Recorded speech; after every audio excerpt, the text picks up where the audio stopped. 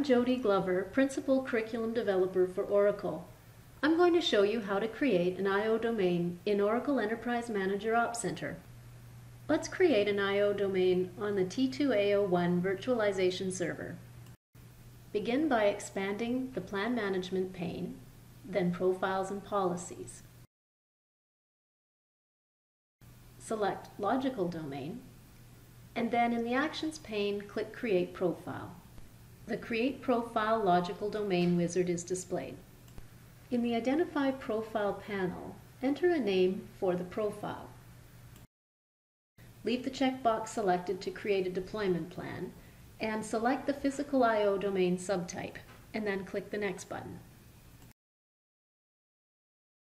In the Specify Domain Identity panel, enter a name for your logical domain, and then click the Next button.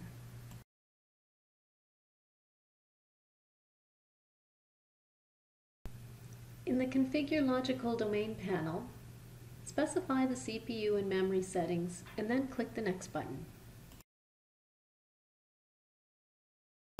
In the Specify PCIe Endpoint Devices panel, take a look at the types of endpoint devices that you can attach, and then select Ethernet device, leave the number set to 1, and click the Next button. In the Specify Storage and Disks panel, click Next. We'll specify storage later when we apply the plan. In the Specify Networks panel, add the network to be connected to the I/O domain and the number of connections for that network. Click the Next button to continue. Review the Summary panel and then click the Finish button. The profile's created and listed under Logical Domain in the Plan Management pane.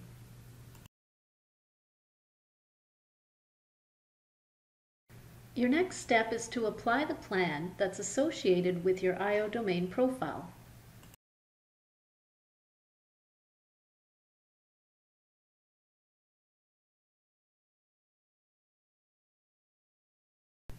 In the Select Target Assets window, add a virtualization server to the target list. This is the server on which you want to create your I/O domain.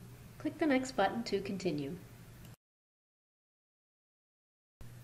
In the Specify Domain Identity panel, leave the default name as is and click the Next button. In the PCIe Endpoint Devices Assignment panel, select a device and click Next.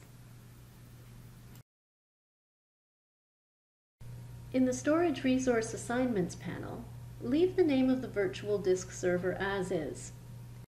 In the table, add a storage resource for the I/O domain's operating system. In this example, we'll select a LUN.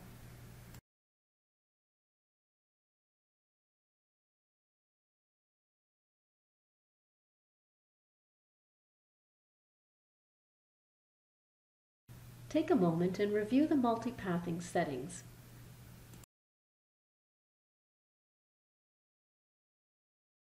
Click the Next button to continue. In the Specify Network Connection Settings panel, leave the settings as is. We want the connection to be created using a virtual network device, otherwise known as a VNet. The tagging mode doesn't apply in this case because the network is not a VLAN. Click the Next button to continue. In the Networks Resource Assignments panel, select a service domain for each network. The service domain contains the virtual switch for the network. Click Next. Schedule the job now and click Next. Finally, in the Summary panel, review all the settings for your I/O domain, make sure they're what you want, and then click the Apply button. Expand the Assets pane and take a look at the virtualization server. Notice that your I/O domain is listed now, and it has a lock next to it while it's being created. When the job is finished and the I/O domain is created, notice that the lock is no longer displayed, only the arrow. Now it's ready for an operating system. And that is how you create an I/O domain in Oracle Enterprise Manager Ops Center. Thanks for watching.